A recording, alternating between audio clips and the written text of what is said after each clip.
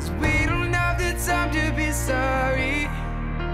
So baby, be the love of the party.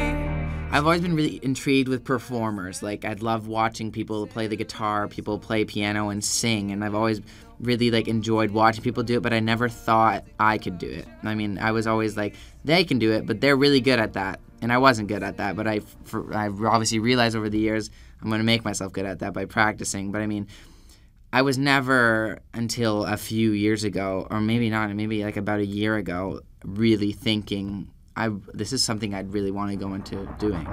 We don't have to be ordinary. Make your best mistakes. I played piano very little bit, so I mean, it's just very on and off, just simple chords and stuff. But guitar I've been playing for 2 years now, and picked it up a couple years ago in the summer. Back in October, there was a Viner meetup, all the Viners get together in Toronto, and we did a meetup. And I was gonna go down initially as a fan, because there was lots of the big Viners at the time going down.